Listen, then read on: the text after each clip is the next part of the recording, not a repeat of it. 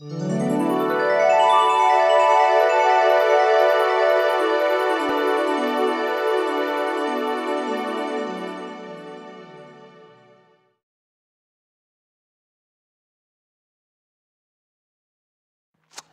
want to introduce to you this woman that I've heard speak before, and she's eloquent in so many ways. I want to get that out right now. Dr. Kristee Haggins is a psychologist by training, a public speaker, an educator, retreat facilitator, and a writer working on her first book focused on healing and wholeness. Wow. She's a woman of faith, and recent experiences have confirmed for her the power of spirituality. She is committed to helping all people, and especially people of African ancestry and marginalized groups, remember the truth of who they are. Beloved children of the Most High, in which nothing is impossible. She notes, her greatest accomplishment is being the mother of 2 amazing daughters. Please put your hands together and welcome to SAC Soul Talks, Dr. Kristee Haggins.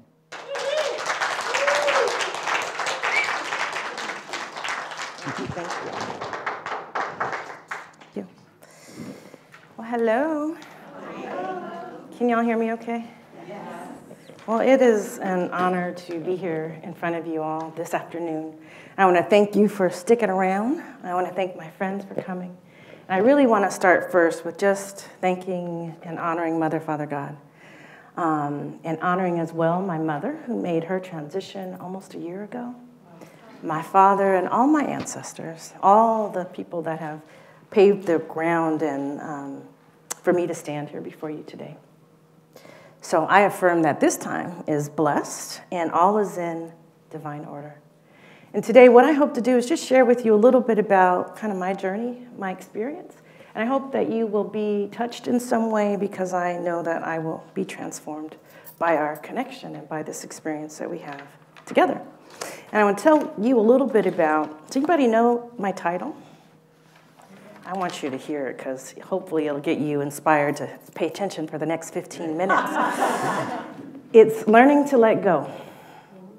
Rainbows, airplanes, and miracles. So learning to let go.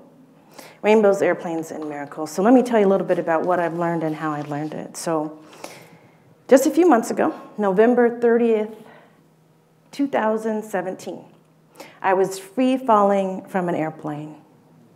And yes, it was by choice. I chose to jump out of a perfectly good plane. It was my 50th birthday, and I had always wanted to go skydiving. It was a bucket list kind of dream for me. So as long as I could remember, I always wanted to do that. And when I clicked the pay button to confirm that dive just a couple days before, I had no idea how much my life would change and be transformed, even in just those 2 days and then afterwards.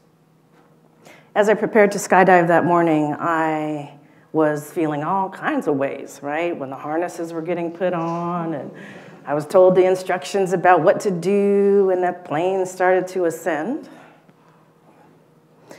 Lots of things: fear, excitement, worry, doubt, awe, wonder.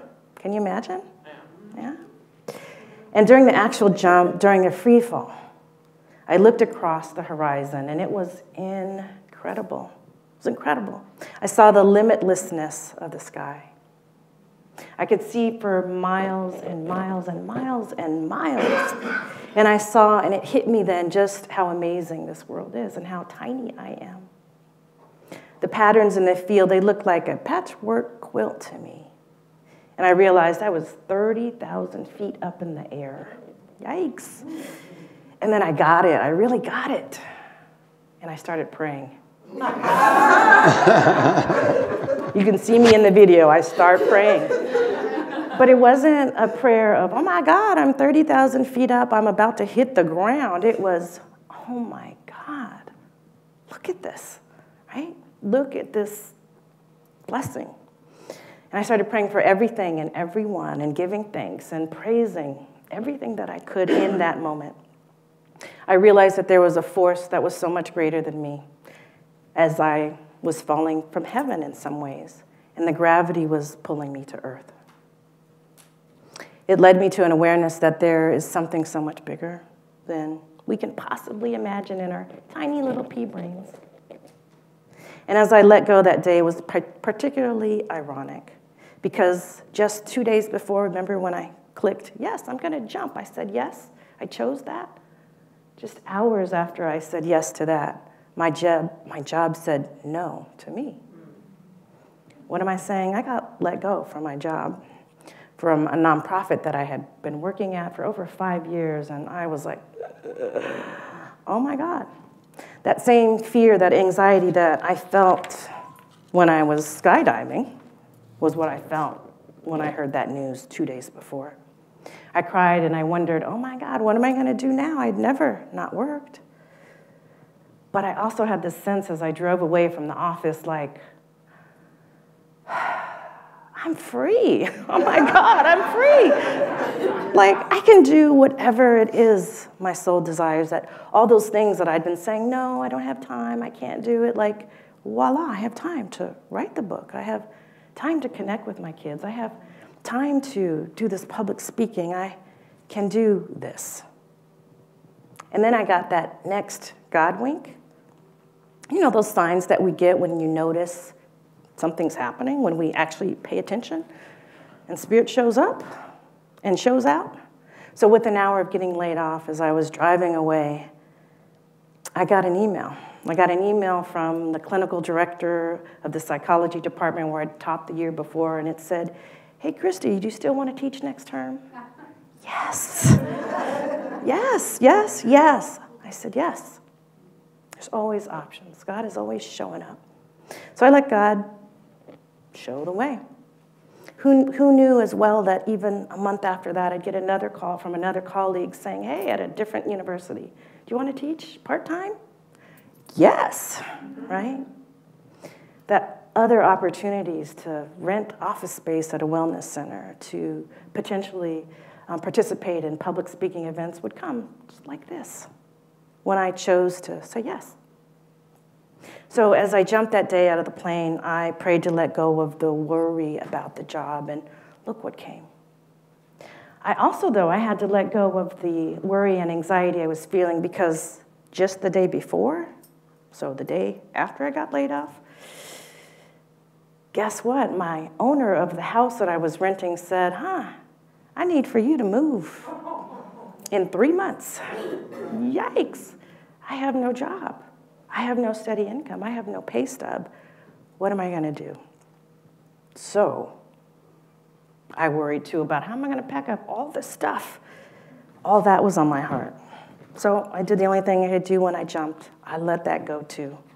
I prayed for a beautiful home, a safe and comfortable, sacred place for me and my daughters. And what a journey it's been, right? I've had to prove in some ways my worth, trying to confirm my ability to be financially responsible when I didn't have a pay stub. Feeling the weight of being a single black woman, a mother without a job, and all the judgments that come with that, despite having a PhD. So although part of me was scared and felt like giving up, I wanted to let somebody else handle this. Maybe I can just go live with my brother. That wasn't to be. So I let go. I turned it over. I jumped. I knew, just like in the past, God would have my back. God would find a way, and Spirit would and does continue to show up right on time. So as I prayed and trusted, I cried and released. I began to intentionally choose things that I knew would support me, that were good for me. So reluctantly, I started looking for a place to live. I reached out to friends, asked for support and help. I connected with my family. I made sure I kept walking every day. I found a walking partner and buddy. Stayed committed to my gratitude calls and meditating. And I dove even deeper into my spiritual community. I asked God, make things plain for me. Help me to hear, to see, to know what's mine to do. I wanted to remember the truth of who I was. And as I did that, things unfolded, right? As I jumped, things unfolded. Doesn't that happen when we begin to listen to that inner voice inside? I know and realize that I didn't have to wait for that rug to get pulled out from under me. The loss of the job, the having to move, because in my spirit, I knew. My gut was telling me it's time to move from this job. Things aren't safe here. In summer 2017, I was beginning to talk about, maybe we should move. This house is too big. Let's start saving for college. So I had to let go as well, the forgiveness of the shoulding on myself. You know how we can do. So when I landed on the ground from that dive, so much had transpired for me, right? And in me, I had moved from fear and doubt and worry and concern to trust, to letting go, to loving and blessing everything, everyone. And by the time I made it to the ground and I was hugging my friends who were supporting me, I was fully connected with being grateful for my life, with possibilities, with hope and love, despite the unknown.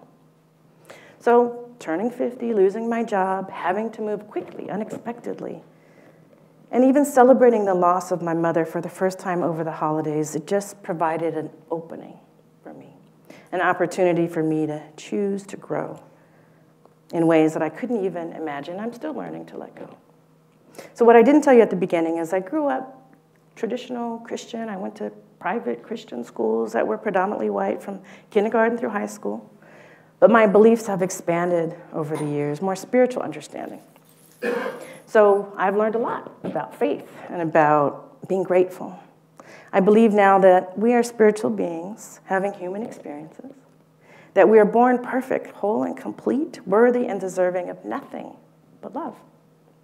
I believe the power that holds the very stars in the universe, that keeps the earth rotating in the sky, lives and moves and has its being in us. I believe that this internal essence, that it manifests in all these beautiful ways, in the skin that we live in, right? I believe that our gender, our race, our culture, our sexual orientation makes us special and unique. It's how our spirit shows up in the world. And there's nothing inherently wrong with any of us, but I believe our society teaches us different. I think over time we become disconnected from this truth. We look outside of ourselves for material things, for external things to make us whole, right? The car, the right house, the money, the relationship, the perfect body, all of that. And certain things, skin color, religion, can be judged. And so I became a victim of some of this thinking.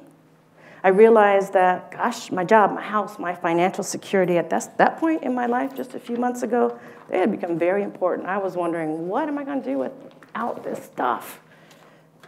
I remember, too, being a teen, a younger black woman, and struggling with other issues around what it meant for me to be a black woman, wanting to be lighter, wanting my hair to be straighter, wanting to fit in. I intentionally internalized messages that I received that made me doubt myself. I remember a friend, my very best friend, a beautiful young white woman, later told me that she felt uncomfortable in my home because of all the black images that were posted on the walls and the figures. And right? I remember another friend going to her home. Her father was an administrator in my middle school, and he always told those jokes. Remember there's a Jewish guy, a black guy, and a Polak. I was like, what do you do when you're 12 years old? So when I jumped from that plane on my 50th birthday, I realized that my sense of self, my self-esteem was on rocky ground. It was different a few months ago, but I was struggling. But my faith, the seeds that had been planted so long ago, that hope began to grow in me. I realized I could choose a different way. I could choose the way that I was thinking. I could trust that my parachute would open.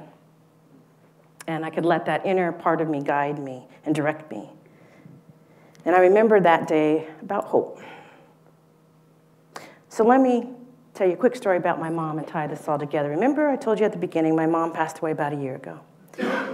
At the age of 85, beautiful, strong woman.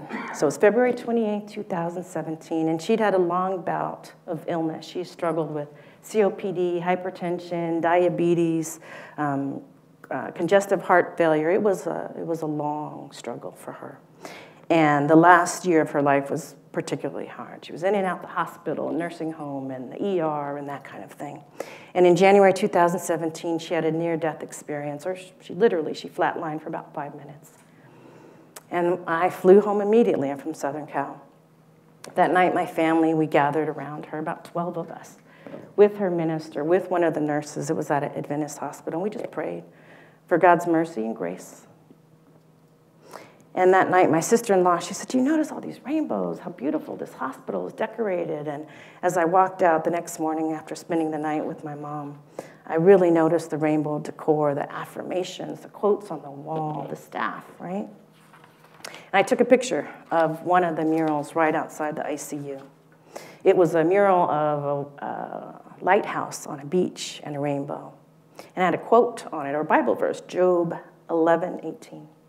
It said, "You will be secure because there is hope." You will be secure because there's hope. I took a picture because it just reminded me of home, of family, of hope. As I went downstairs and called my cousin, who's like my big sister, and we just were on the phone praising God and praying for my mom and just celebrating the fact that she was still with us.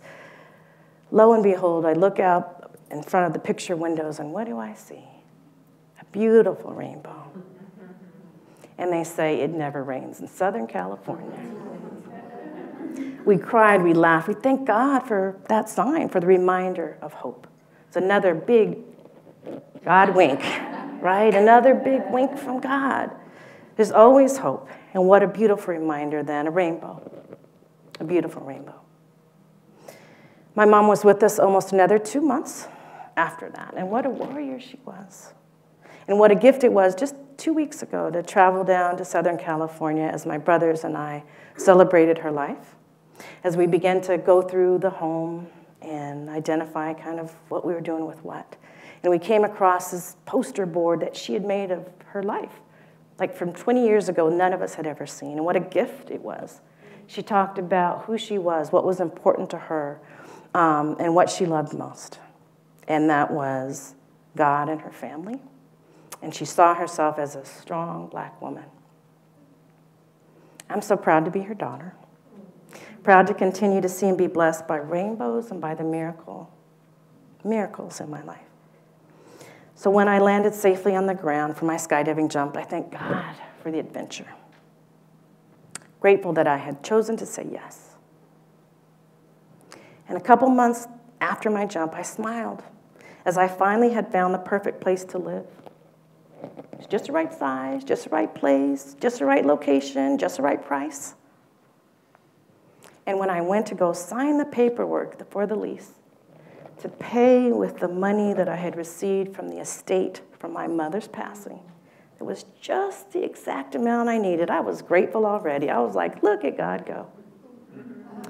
But when I signed and I looked behind the property manager's shoulder and saw behind him on the whiteboard these little drawings that he said his children had made in all these different colors of the rainbow.